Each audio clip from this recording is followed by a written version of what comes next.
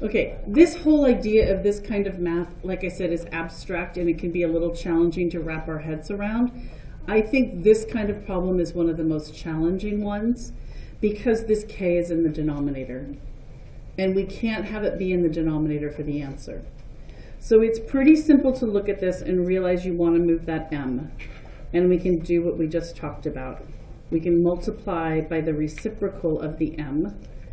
And that's going to leave the k. 1 times m over m times k is going to turn these into being canceled, but there's still going to be a 1 over k, because the k can't just be in the denominator without something above it. And that leaves us with x over m. Wait, it's not right. It's not finished yet because the k isn't by itself. It's in the denominator below that 1. So I'm going to multiply it by the reciprocal. And this is where this gets really challenging. Because now I have to do it on both sides, and now the k is on the right side of the equation. So k over 1 is equal to 1 over k. That gives us 1 equals k x over m. That's why I didn't even try. I got k equals x times so hard. That's why I didn't try. What do I really want the k by itself, but right now it's caught up in this mess on the other side of the equation. If I multiply by this reciprocal,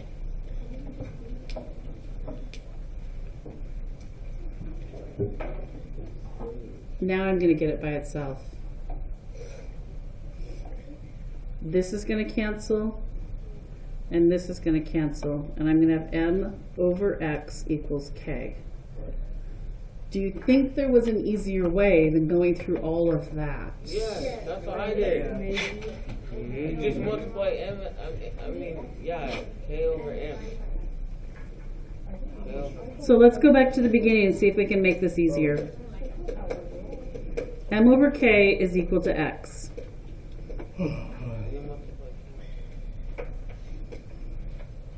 What if I start multiplying by the reciprocal of the k?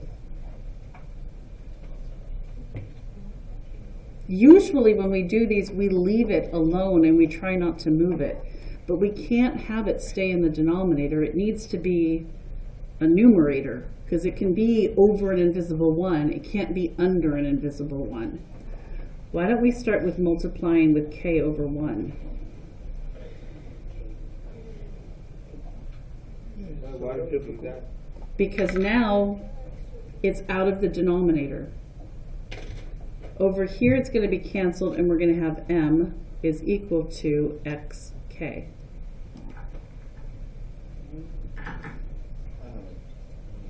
Why is it canceled? Because k over k would be 1. No. It's k. It's what? It's k times. K times m over k. over 1 times k. K over k is 1, leaving us with just the m. And then on the right side, I'm also multiplying by k over 1, and I get x over k. Oh, you are. And then I want to divide by the x. Dang it, this is the worst eraser ever. M over x is equal to k. That's a lot of canceling. It is.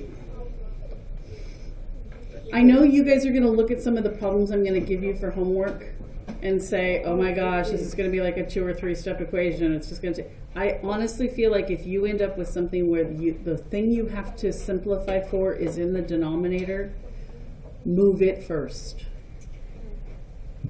Move it first. Is this going to be on the classroom? Let's go back to this last one. What did you guys do? I didn't do it. If I have p times q equals x, and we're trying to solve for q, We just I divide by p. divide by p. G.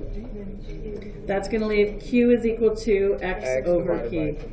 What if I divide? What if I said q or equals x divided by y? So here are the problems you guys are going to do. I'm only giving you 12 Oh wow.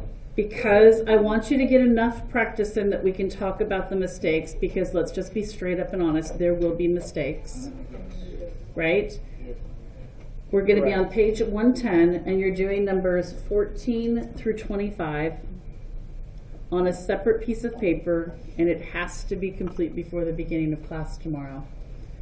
Wait, what? Well, before I turn this off, I want to go back to where we started doing. Guys, hold up. Nikita, turn around. I'm trying to finish the recording. Go back to page 5.